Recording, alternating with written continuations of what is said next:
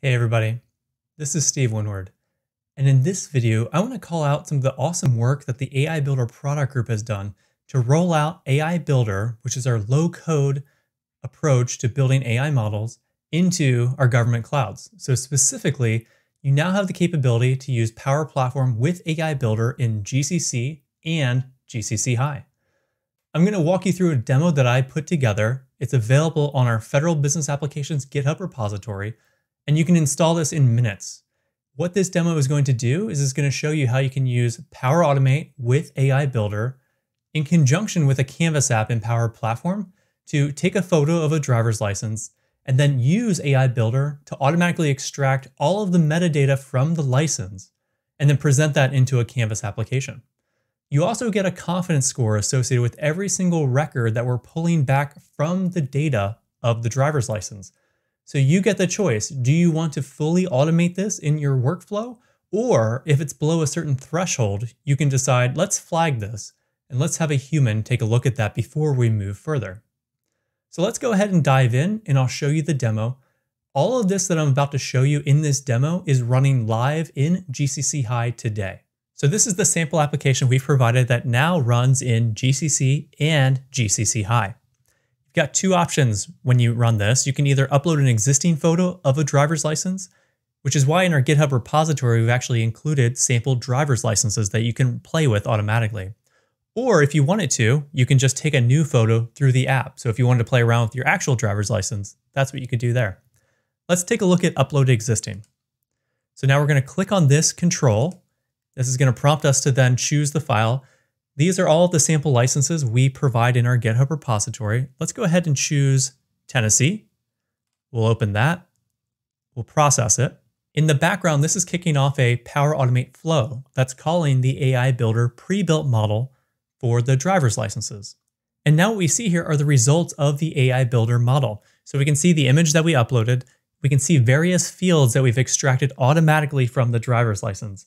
Now, this is not all of the fields that the AI Builder pre-built model gets, but there's a lot of them here, and this just kind of highlights how this works. So you can see the first name, the last name, the date of birth, the expiration date of the license, which state issued the driver's license, the gender, as well as the address. Now, there's also a corresponding confidence score for every single one of these fields here. And so the confidence score, the higher it gets to 1, meaning it's closer to 100%, the more confident our pre-built model is for that result.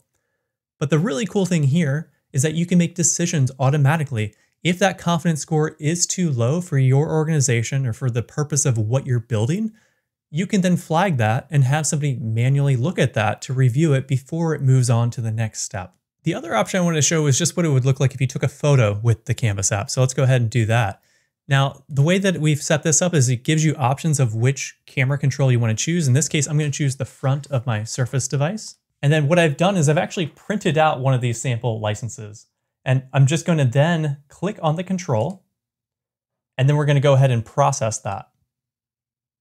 And now what that is doing is that's actually then taking the image we've just captured, processing that with the same Power Automate flow, and then extracting the fields the same way.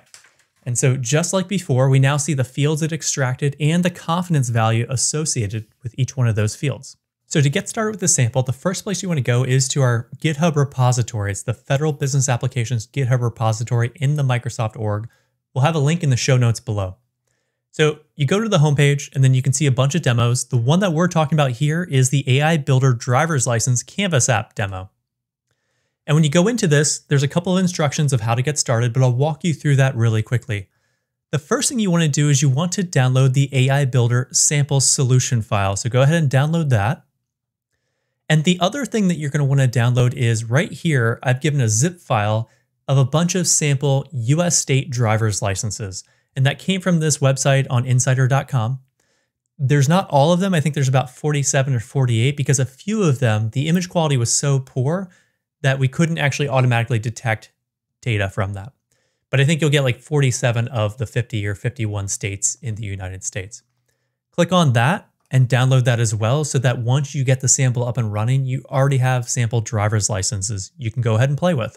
So just remember, you need a couple of things to get started with this. First, you need AI Builder credits. You also need to have a Dataverse database created in your Power Platform environment.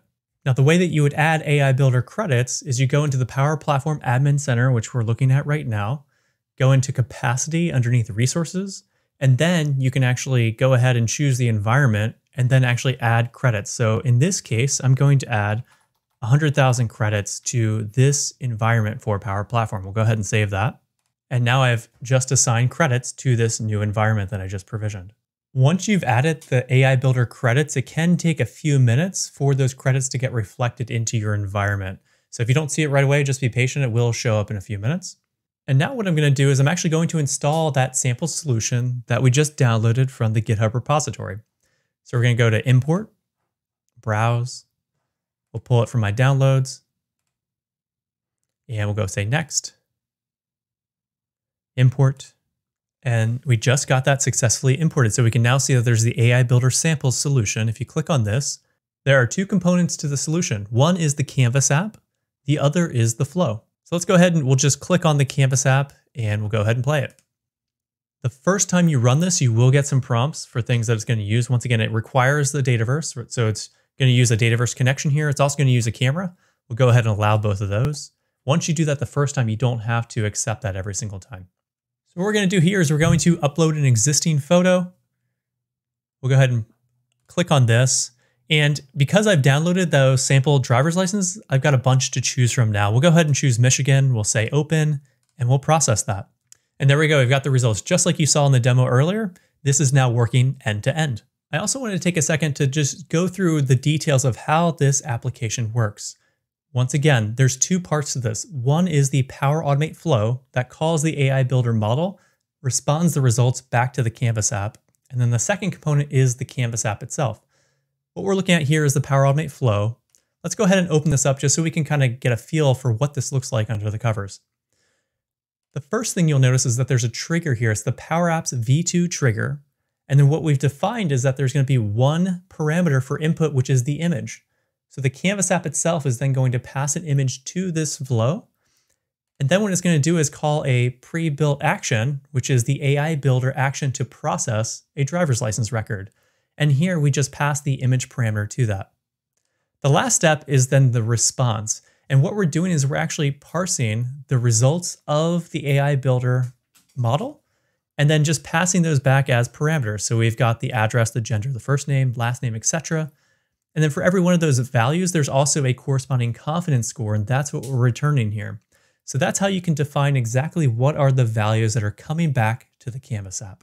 The next thing I wanted to do is just show a couple of things that are key components of the Canvas app and how it integrates with the Power Automate flow. All of this is out there on GitHub, so you can install this in your own environment and take a look at everything. I just wanted to highlight a couple of things that I think are really important to understand how this works end to end. The first thing that I want to take a look at is on either one of these pages, when you're adding an existing photo or taking a new photo, there is this one action here called process. And I just want to kind of zoom into that to kind of explain how this all works. So what we'll see is that there's a little bit of function syntax we've got here on the onClick for the process event. And so there is this variable that we've defined as the response. This right here, this call is actually calling that Power Automate flow we just looked at. And what we're doing is we're passing some parameters to it. We're actually passing a file to it. In this case, the content bytes comes from the actual image that was uploaded from the control itself. So in this case, uploaded image1.image is that image. We're also passing it a name because when you use Power Automate flow, it expects that a file type has both the content bytes and the name. In this case, you could name that whatever because we're not using the name in the flow itself. That's why I just gave it a placeholder of image.jpg, but that could be anything.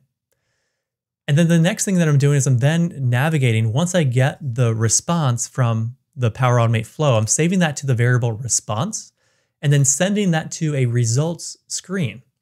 And what I do there is then passing it some context-specific variables where we give it the results from the flow. We also give it the image because then we can actually show what the image looks like when you're looking at the results side by side. And then in here, this is the results page. And so you can see there's a couple of controls here, what the image was, and then all of the corresponding values as well. Hopefully that gives you a little bit of a deeper dive into how this actually works under the covers. Thank you all for taking the time to watch this video. We are super excited that you now have the ability to run AI Builder in GCC and GCC High. If you have any questions about this demo or any questions about what was presented today, please feel free to put a comment in the comments below. And also, if you haven't checked out our new repository, please check out the Federal Business Applications GitHub repository that we published a few weeks ago. Those will also be in the show notes below. Until next time, thanks for watching this video.